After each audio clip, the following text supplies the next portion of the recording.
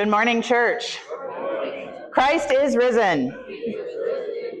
Amen and amen. I want to welcome you to church on this beautiful Sunday morning. Who else is excited about seeing everything turn green and warm and flowers blooming? Praise the Lord for that. I want to welcome you to worship here at Faith Community Church, whether you're joining us in person or online today. We are grateful for you, and we are excited to be the body of Christ worshiping together today. Few announcements I want to share with you this morning before we get started. You probably saw the table that's right outside the door when you came in. It has on there information about our Script fundraiser. This is gift cards you can order. The church makes a little bit of money off of it. It's a really great program. I'd encourage you to check it out. Orders are due today. If you have any questions, talk to Gail Holmes, who's walking in right now, and she'll be happy to help you figure that out.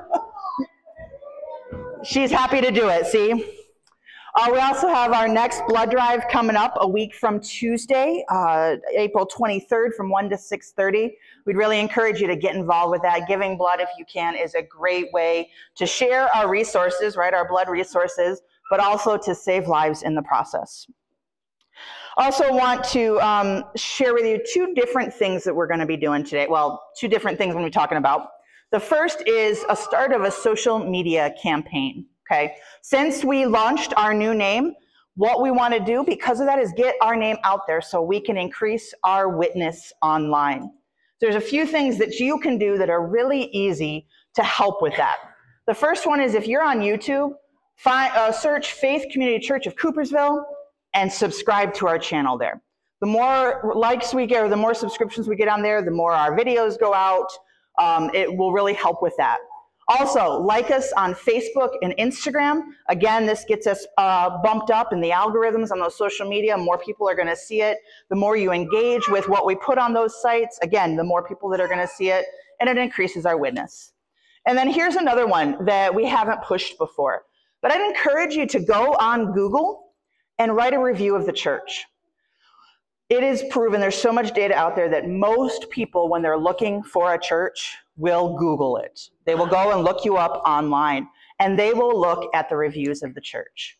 So go on there, Faith Community Church of Coopersville, very easy to find, and just write a review. This will, again, help to get more people seeing what's going on here, what God is doing, interested in it, and maybe bring them into our congregation. So help us out with that.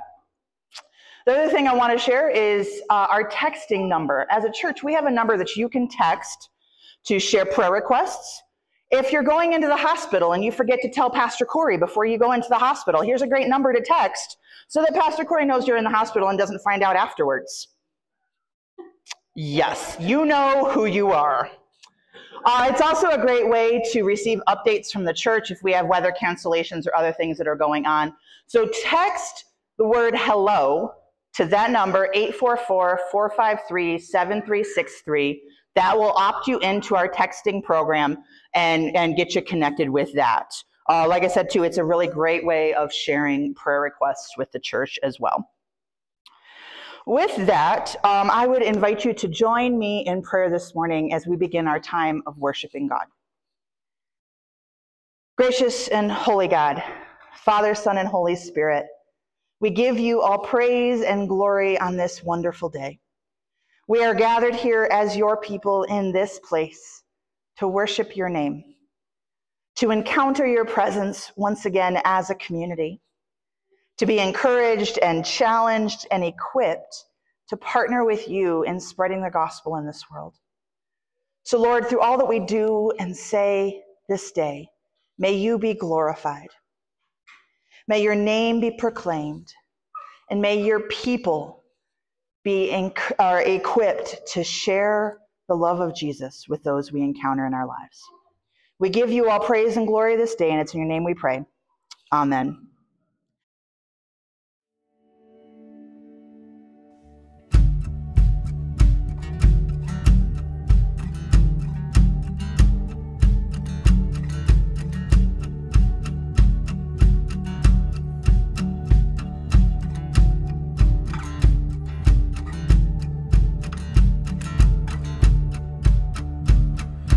When I survey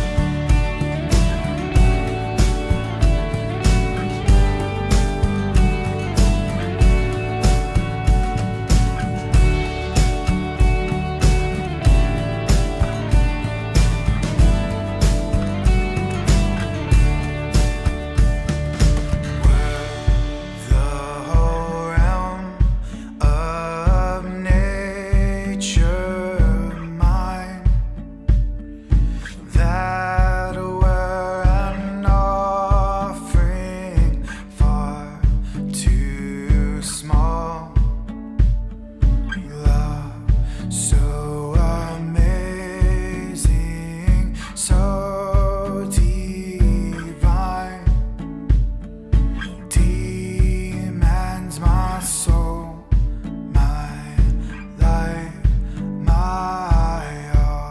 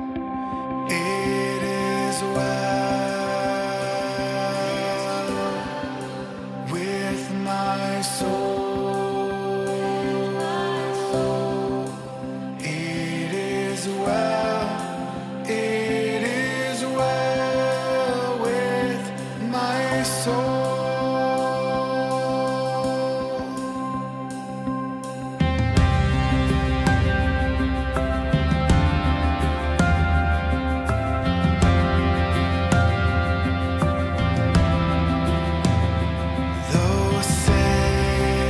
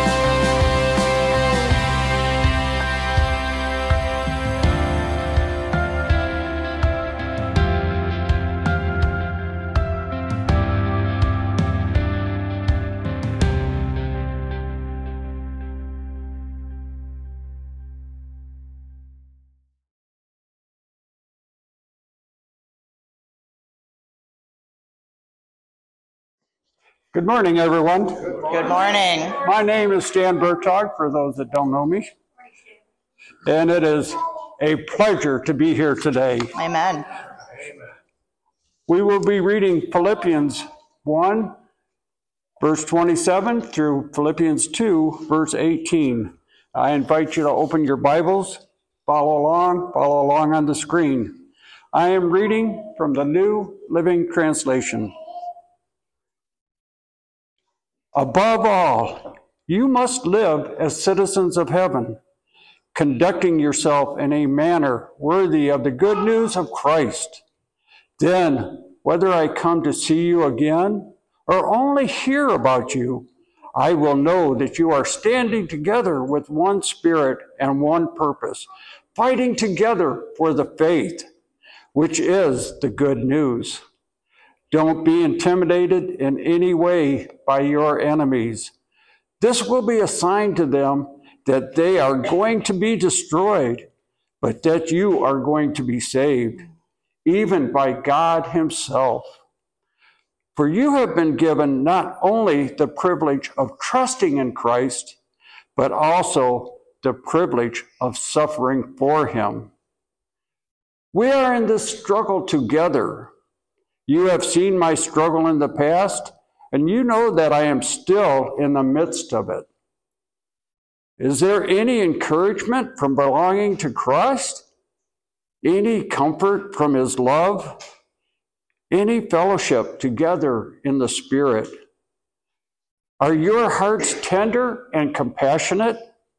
Then make me truly happy by agreeing wholeheartedly with each other, loving one another, and working together with one mind and purpose.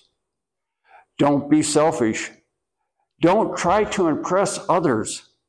Be humble, thinking of others as better than yourself.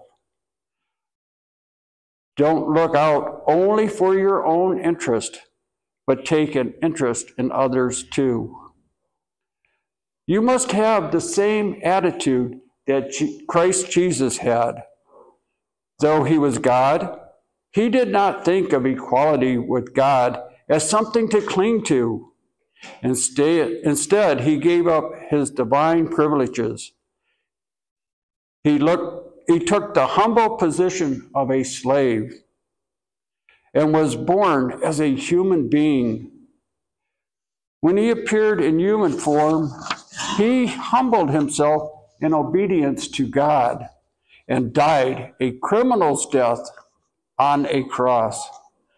Therefore, God elevated Him to the place of highest honor and gave Him the name above all other names, that at the name of Jesus, every knee should bow in heaven and on earth and under the earth, and every tongue declare that Jesus Christ is Lord, to the glory of God the Father.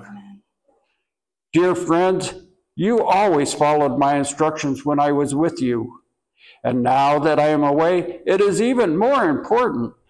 Work hard to show the results of your salvation, obeying God with deep reverence and fear. For God is working in you, giving you the desire and the power to do what pleases Him. Do everything without complaining and arguing, so that no one can criticize you. Live clean, innocent lives as children of God, shining like bright lights in a world full of crooked and perverse people. Hold firmly to the word of life. Then, on the day of Christ's return, I will be proud that I did not run the race in vain, and that my work was not useless. But I will rejoice even if I lose my life, pouring it out like a liquid offering to God, just like your faithful servant is an offering to God. And I want all of you to share that joy. Yes, you should rejoice, and I will share your joy. This is the word of God for the people of God.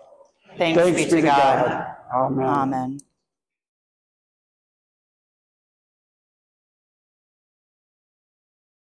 Who's full of joy today? There was a really quiet joy.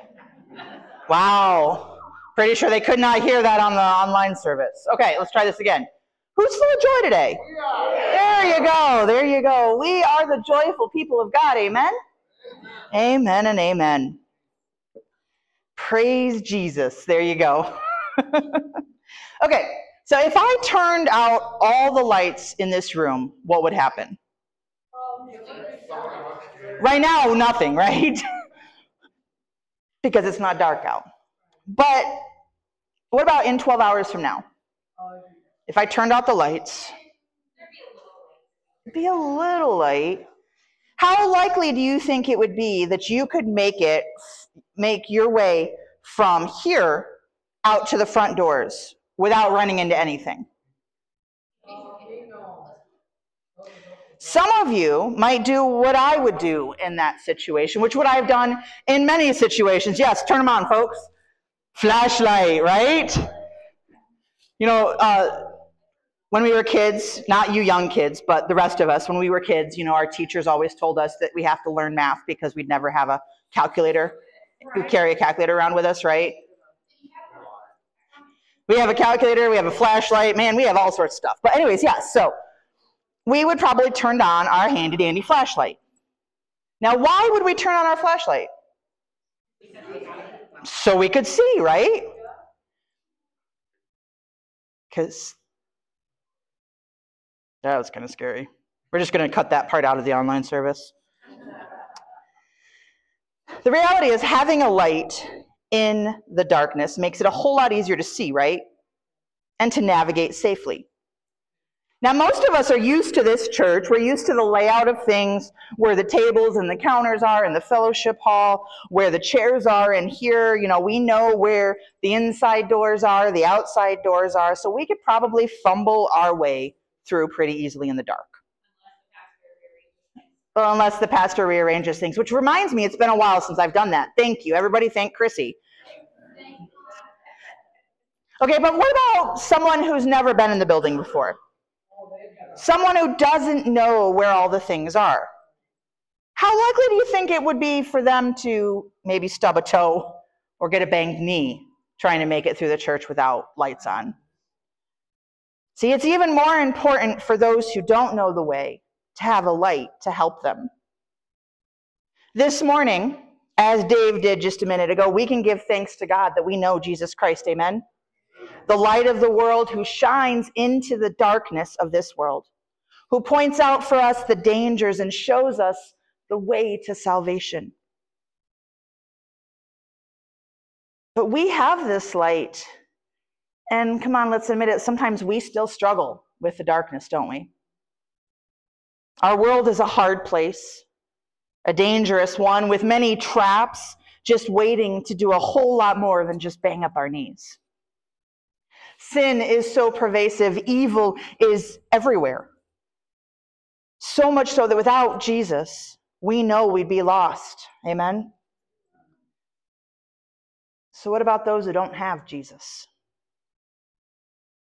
What about those who are walking around lost in the darkness?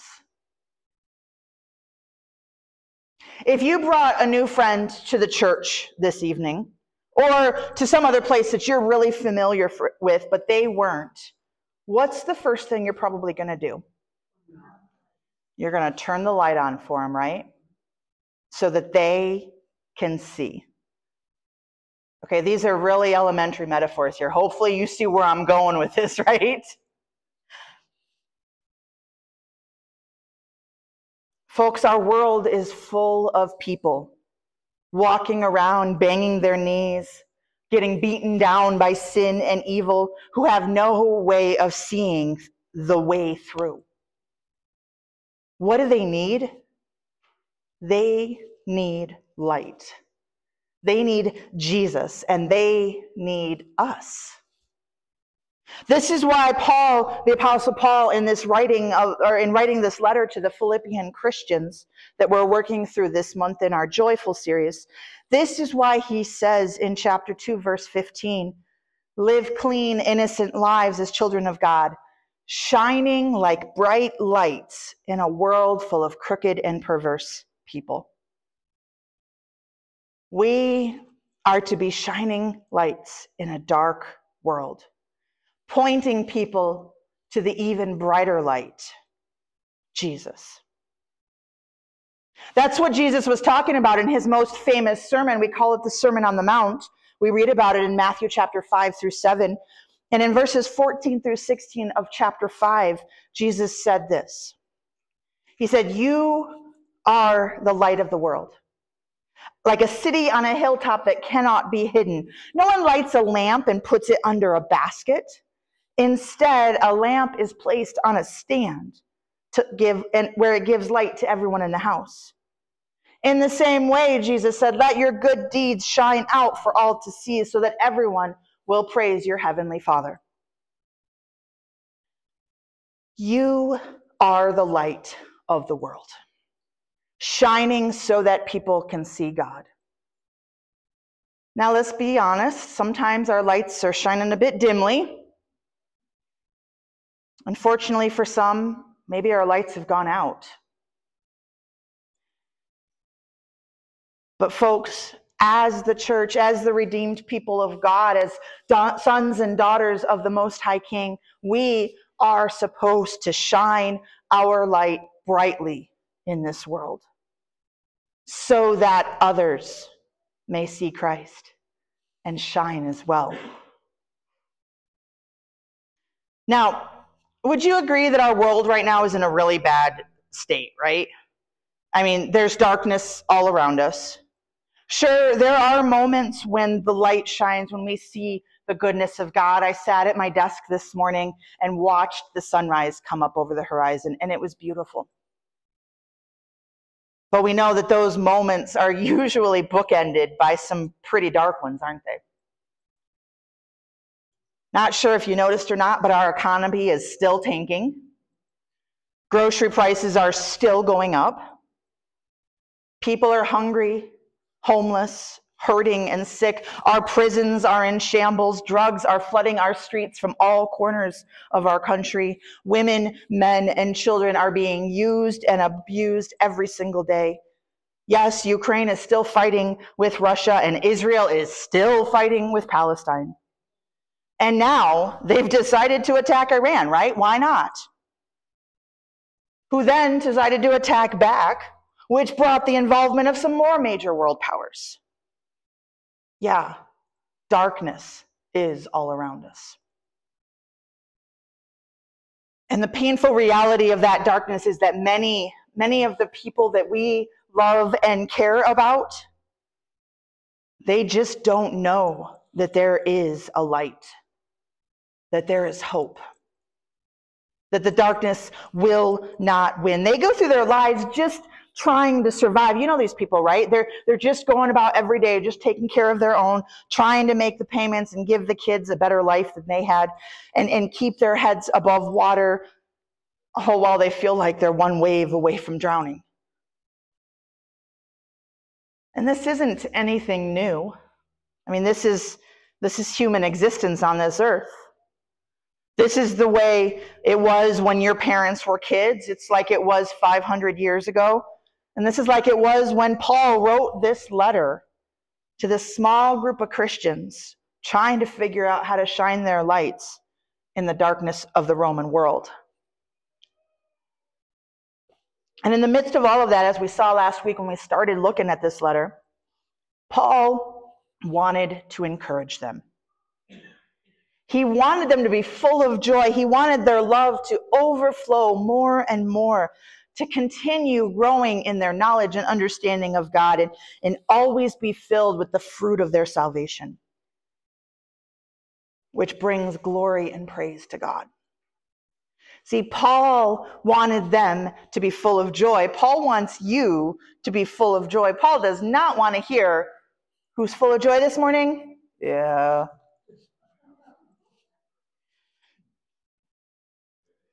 And why is Paul so concerned that we live joyful lives?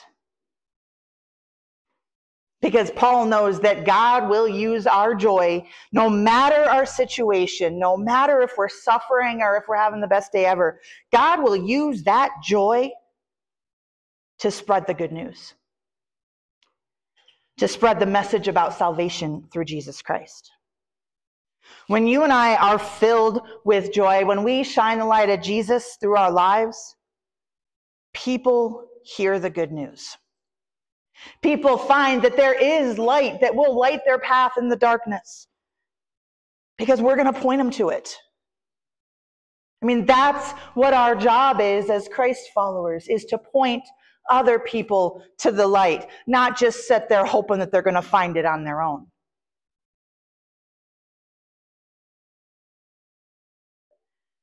Your job is to shine the light of Jesus, not hide it under a bushel, not let Satan blow it out.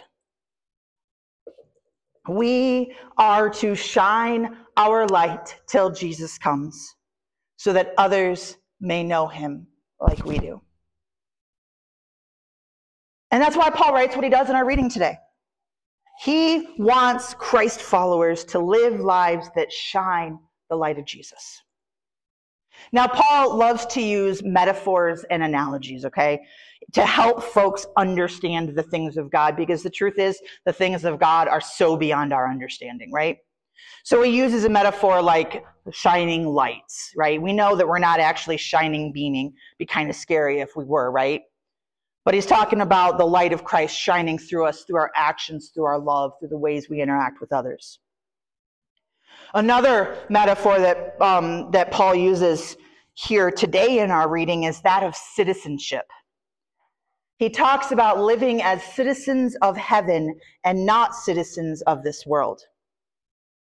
Picking up in verse 27 of chapter 1 of Philippians, Paul says, "Above all, you must live as citizens of heaven, conducting yourselves in a manner worthy of the good news about Christ. Then," he says, "I will know that you are standing together with one spirit and one purpose, fighting together for the faith, which is the good news." Paul says we should be united in our faith. Of one mind, one spirit, we should be of one accord, in agreement on the things of faith. See, Paul is making a play here on the dual citizenship that the Philippian church has. Being citizens or residents of Philippi, they are citizens of the Roman government.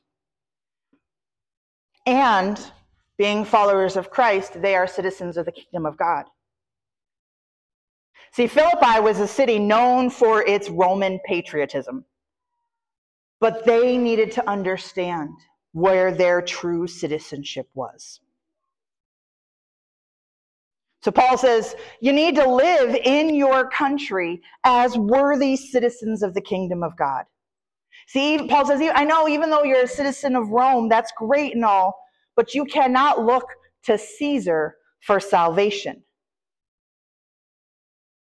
You cannot look to anyone but Jesus, who is our Lord alone. No other human, no matter how powerful, how politically savvy they are, no other human will ever be able to save us and should not be heralded as such. Now, I'm not sure if you're aware of this or not, but it's an election year. So much excitement, right? We're facing another round of a contentious presidential election. Valuable seats will be up for grabs in federal and state governments. Even our own country is facing some important elections this year. Or our own county, is facing some important elections this year that will have a direct impact on our lives.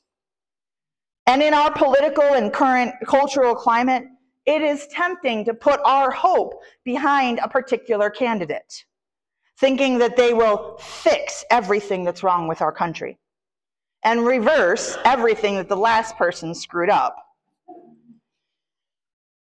But just like the Philippians had to be reminded that Caesar was not God, nor would he save anyone, Neither will any particular candidate that you support.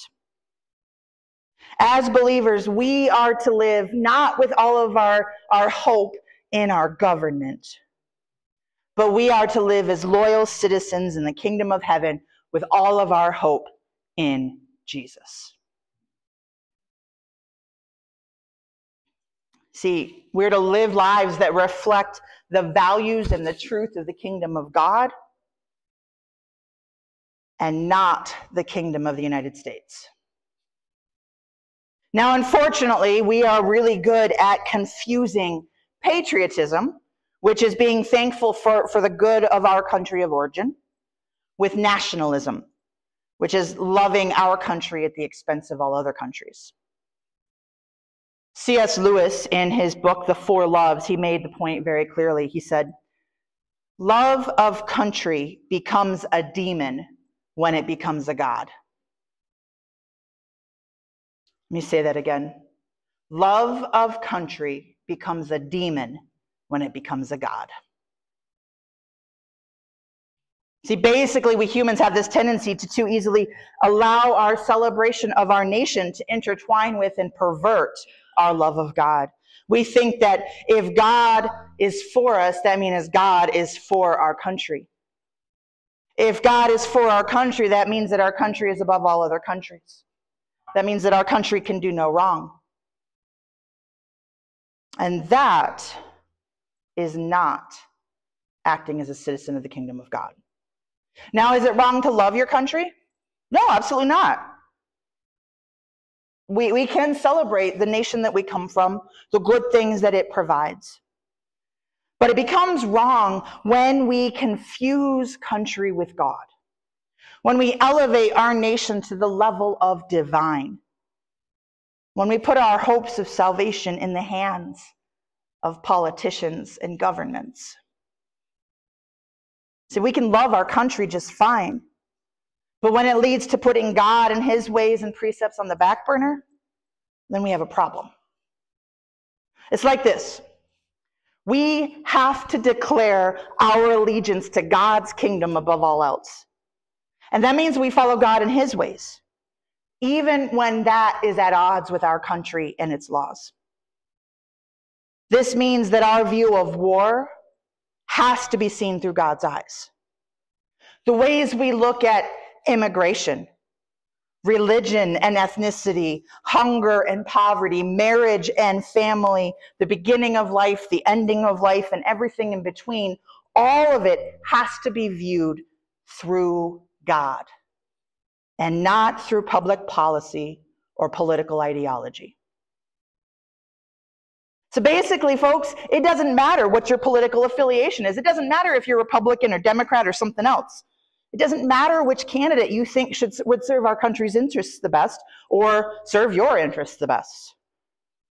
What matters is how we live as God's people, as citizens of his kingdom, even with our dual citizenship here.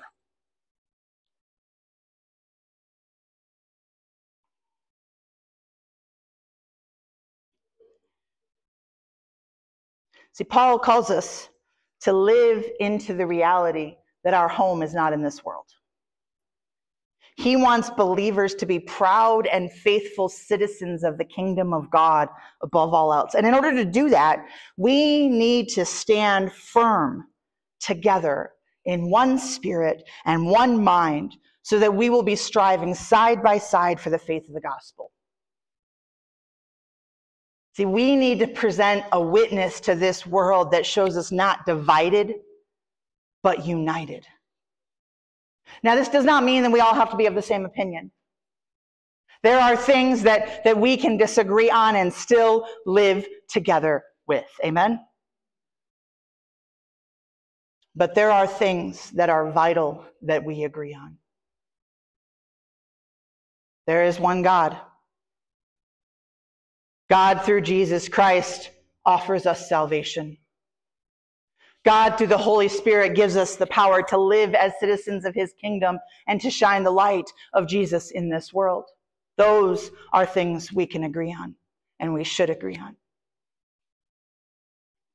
Unfortunately, too often, instead of working side by side, churches and Christians are more likely to come side by side in order to argue their theological perspectives or to complain about their preferences not being met rather than fighting together for the gospel. Folks, the church needs to stop fighting itself.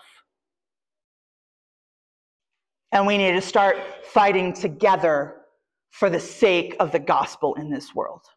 You know what Satan loves more than anything? For churches to split. For Christians to be divided because of things that don't matter. Before I get off track and go off on a whole nother sermon on that, we're going to get back to Paul here. See, Paul knows this is not an easy thing to do. In fact, contending for the gospel, especially in unity with other Christ followers, often brings us hardships and suffering. It often means that people are going to attack us, that the systems of our world are going to hate us, that we're going to have to face oppression and persecution and suffering and condemnation because we follow Christ. But that's okay. Paul tells us, see, in this crazy way, Paul tells us that we have been given the privilege of suffering with Christ, even when we're screaming our heart out because things aren't fair. Like now. For those that are joining us online, don't worry, it's the kids in the nursery and they're not being abused as much as they might tell you they are. We have been given the privilege of suffering along with Christ. Because suffering with Christ means that we are partnering with Christ. We are sharing in his great work of salvation. Now, who here thinks it's a privilege to suffer? Who here is excited about pain and misery and abuse? But who here knows that we can still have joy in the midst of our suffering? Because we are partnering with Christ. Because Christ didn't go through anything that we haven't gone through. And because we know that even in the midst of the worst suffering imaginable, God still won. God still conquered death. God raised Jesus from the dead. God is still working in this world, working every single thing for your good, even the bad things, he's working them for your good. And in that, my friends, there is great joy. See, Paul tells us that we are to be imitators of Jesus. We are to live our lives just like him. Now, if you want to know what that looks like, you're going to have to read the Gospels. And don't stick with just watching a television show. While that's awesome, you actually have to know Jesus in order to learn to live like him. And Paul tells us here, he lays out something in the middle of chapter 2 here that is just brilliant and wonderful. And it actually is one of the first hymns ever written about Christ. Okay? They call it the Christ hymn, in fact. And it starts in chapter 2, verse 6, and it goes through verse 11. And Paul says here, "You must have the same attitude that Christ Jesus had. Though he was God, he did not think of equality with God as something to cling to. Instead, he gave up his divine privileges. He took the humble position of a slave, and he was born as a human being. When he appeared in human form, he humbled himself in obedience to God and died a criminal's death on the cross.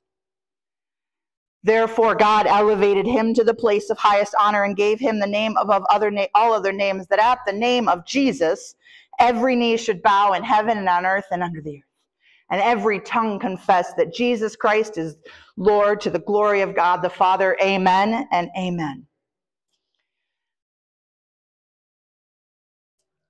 This is what it looks like to imitate Christ. To be humble.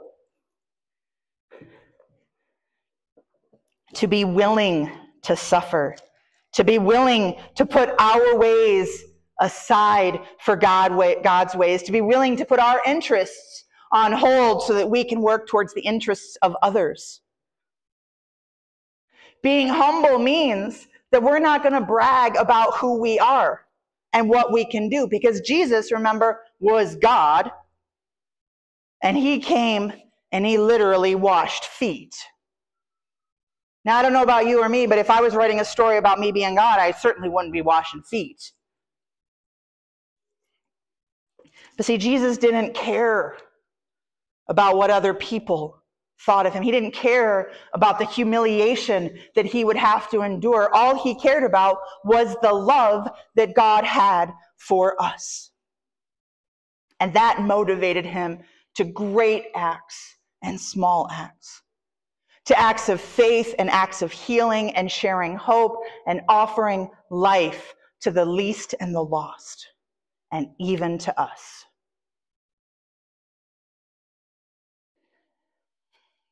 See, as citizens of the kingdom of God, my friends, we are to live on this earth in such a way that we're blameless and innocent.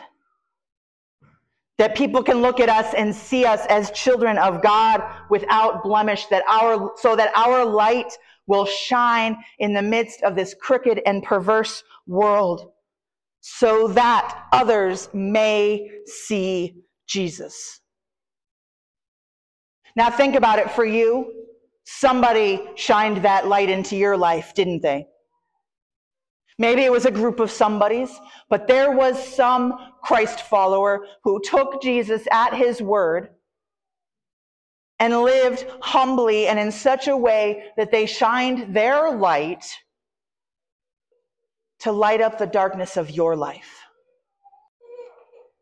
See, as representatives of Jesus, we are to partner with him. Come here, baby. You can't cry, okay? There you go, lay down. As representatives of Jesus, we partner with him in his work and his suffering. We live holy lives, set apart lives, lives that shine the light of Jesus to this lost and hurting world.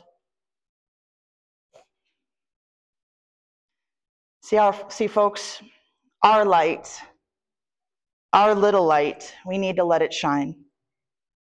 We need to let it shine till Jesus comes. We need to let it shine so others can see. Let it shine so no matter what happens. Let it shine. Let it shine. Let it shine. Amen. Pray with me. Almighty God, you give us the joy of celebrating the Lord's resurrection. Give us also the joys of life in your service, and bring us at last to the full joy of life eternal through Jesus Christ our Lord. Amen. Pray with me. Gracious and holy God, we thank you so much for the life that you give us, for the light that has been shined into our lives. And we thank you, Lord, that we can, through your Spirit, shine into the darkness of others' lives. Lord, help us to shine brightly. Help us to be bold and courageous, Lord. Help us to speak up no matter what, so that others can hear. So that others can hear the good news of Jesus. Yeah, look at those lights. That's rainbow. They're rainbow lights. They're pretty, right? Yeah. Yeah. Lord, help us to shine just like these lights.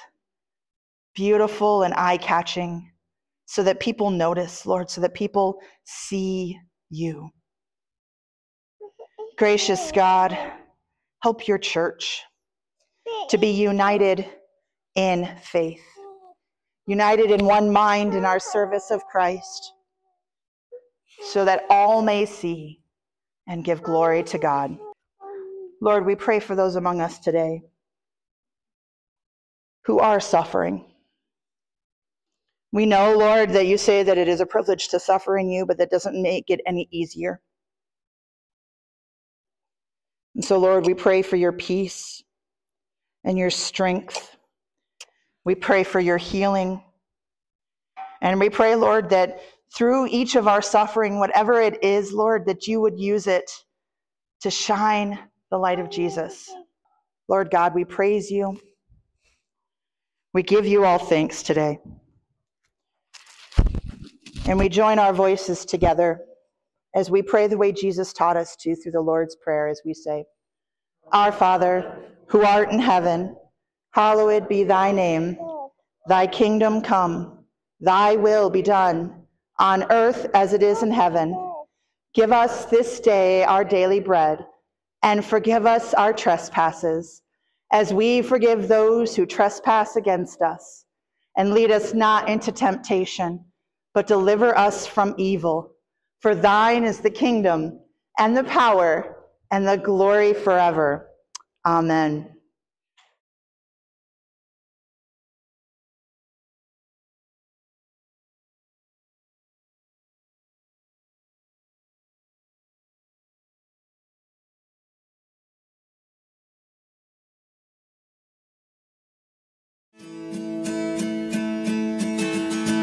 Praise God from whom all blessings flow.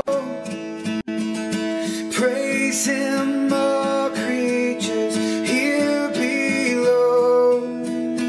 Praise him above, ye heavenly hosts. Praise Father, Son, and Holy Ghost.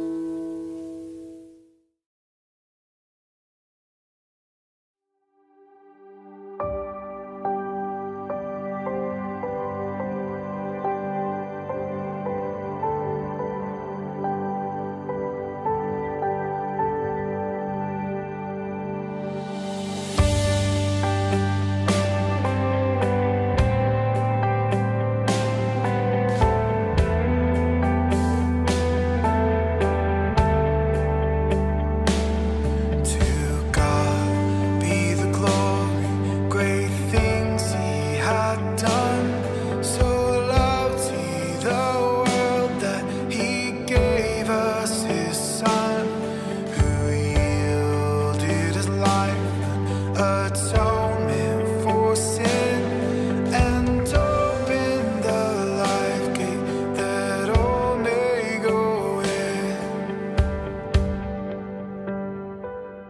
Praise the Lord, let the earth hear his voice. Praise the Lord, let the people rejoice. Oh, come to the Father through Jesus the Son, and give him the glory, great things he had done.